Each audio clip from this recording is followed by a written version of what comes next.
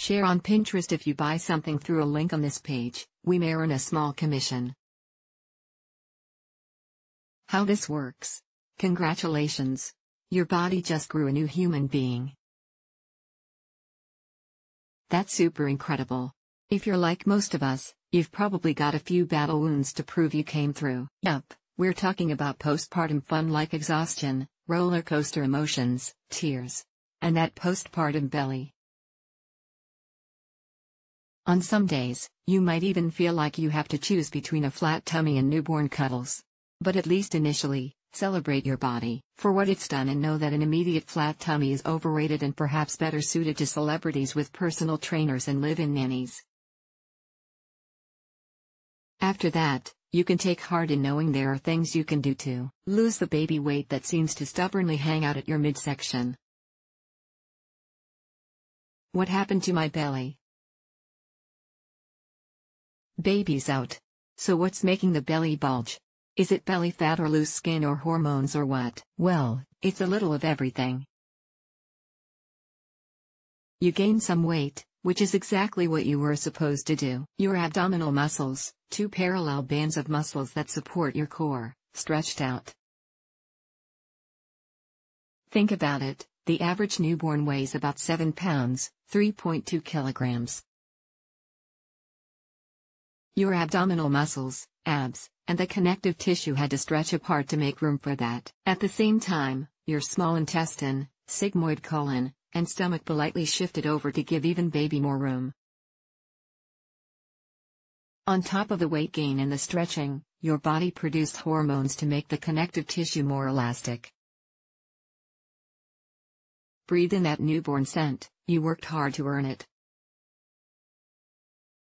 Timeline for losing the postpartum belly. You know how you got it, now how do you lose it? The American College of Obstetricians and Gynecologists says that depending on your body mass index, BMI, you should have gained between 11 to 40 pounds, 5 to 18 kilograms, during pregnancy. The good news is that you'll lose some of that weight right away.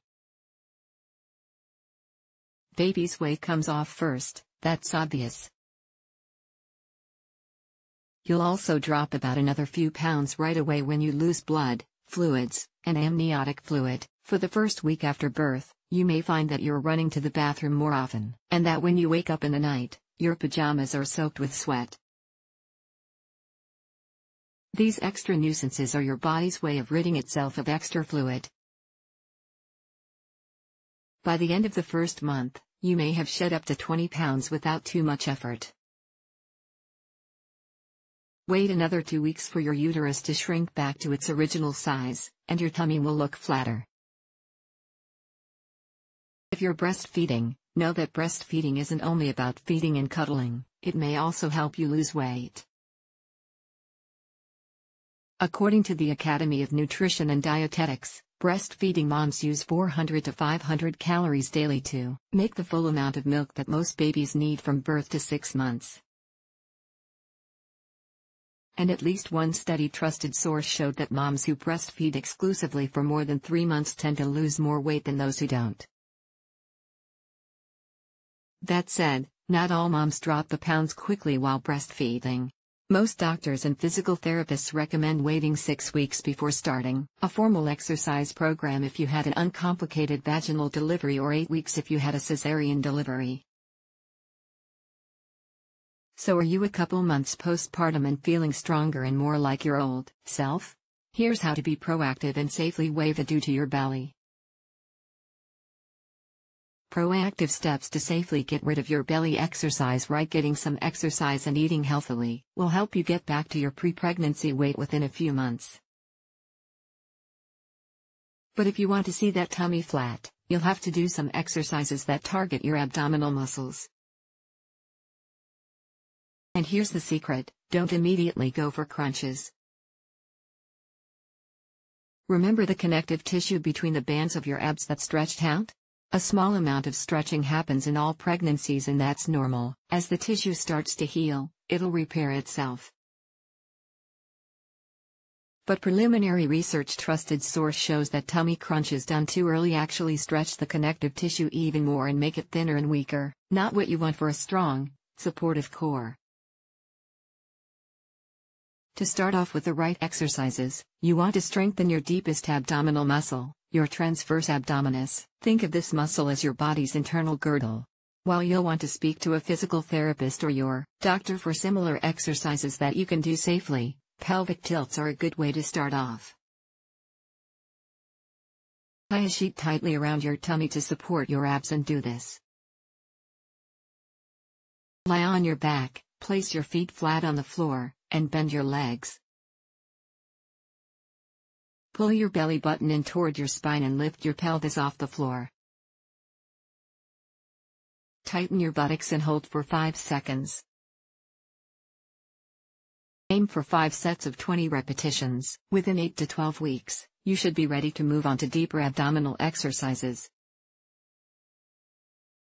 A study trusted source of 40 women showed that core strengthening exercises work. Wondering how often is enough? According to the American Council on Exercise, you can perform muscle toning abdominal exercises 2 to 3 times a week. Here are some great tummy tightening exercises that you might want to try. Forearm plank. Lie down with your forearms on the floor. Rise up onto your toes. Suck in your belly. Tighten your buttocks. Hold for 20 and build up as you get stronger. Reverse crunch. Lie down on your back with your knees bent and your thighs perpendicular to the ground. Using your abs, bring knees towards your chest. Hold for 2 counts and repeat 10 times. Scissor kicks. Lie on your back with your legs straight. Lift both legs off the floor and then scissor your legs by lowering and lifting them alternately. Do 15 to 20 repetitions. Here's something you should know. If your abs have separated more than 2 to 2.5 centimeters, diastasis recti, and you don't see any closing of the gap with time and exercise, you may need surgery to correct this. Eat well when you're caring for a newborn 24/7. It's tempting to reach for the chocolate and banish healthy eating habits to the past, especially in the middle of the night when the rest of the house is fast asleep. So here are some easy, tasty, healthy snacks. High-fiber cereal to keep your system running smoothly. No one told you that sluggish bowels are common after birth. Blame your battle-weary digestive system and hormones. Cut up vegetables and fruit. Instant oatmeal, low-fat yogurt sprinkled with granola or dried fruit. Belly wraps, girdles, and corsets. What's right? These will all support your stomach and lower back and give you a flatter belly, but they won't change your shape. Moms who've had a cesarean delivery will often tout them because they can help the incision heal by taking off pressure. But C-section moms aren't the only fans. Here's the nitty-gritty. Postpartum belly wraps are made of adjustable elastic that covers your torso from ribs to hips. Waist cinchers are usually made of a stiffer material, cover you from below the bust to the hips, and have a hook and eye closure. They give you extra compression which can cause more harm than good, so you'll want to avoid these. Corsets aren't just a relic from the 1850s.